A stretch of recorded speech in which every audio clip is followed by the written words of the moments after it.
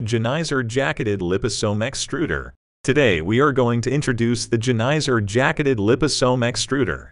It is primarily used to homogenize particle sizes of cosmetics and pharmaceutical products, reducing the particle size of liposomes and emulsions to facilitate sterile filtration. In addition to nanoscale liposomes, it can also be used in the preparation of exosomes and artificial cell membranes, etc. The extruder uses a nitrogen gas cylinder as a power source. The sample will be pushed through the specified pore size of the filter membrane under nitrogen pressure and finally be extruded to a uniform size ranging from 20 nanometers to 300 nanometers. Based on the capacity, there are 4 models available: 10 milliliters, 100 milliliters, 800 milliliters, and 3000 milliliters. First, let's take a look at the composition of this extruder. All parts of the extruder body are made of sanitary 316 plank length stainless steel. This is the cap screw, extruder top, track etch membrane, drain disc, laser disc, large pore support disc, filter support base, extruder base,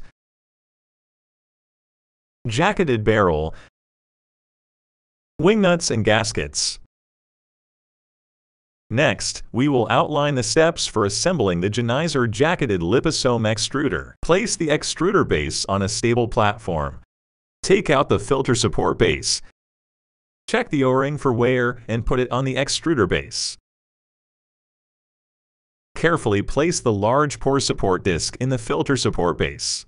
Then place the laser disc flat on the large pore support disc, ensuring that the smooth side is facing up.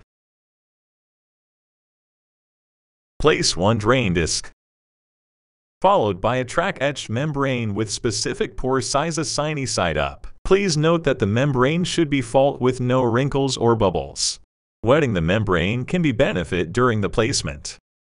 Place the jacketed barrel squarely onto the extruder base, paying attention to whether the O-ring is worn to avoid air or liquid leakage.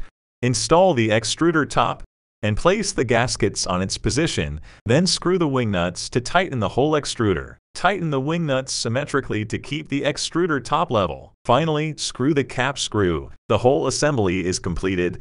Next is the experimental preparation.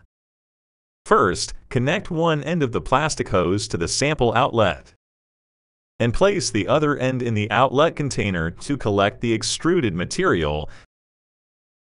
Remove the cap screw from the top.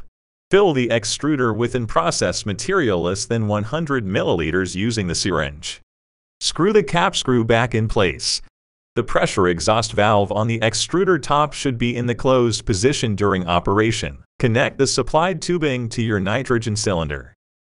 Turn the nitrogen cylinder knob counterclockwise to allow the gas to flow. Then set the operational pressure by turning the regulator knob clockwise. Please note that adjustments should be made slowly and the pressure is generally adjusted to 150–200 psi. Under nitrogen pressure, the material will be slowly extruded through the nanopores of the filter membrane. And the material after extrusion is more homogeneous and transparent. After completing the extrusion, please turn off the nitrogen cylinder knob clockwise. Open the exhaust valve on the extruder top to depressurize the pressure. Make sure that the pressure gauge on regulator knob is zeroed and close the regulator knob. Remove the high-pressure tubing. Disassemble and clean the extruder to avoid residual solidification of the material in the extruder.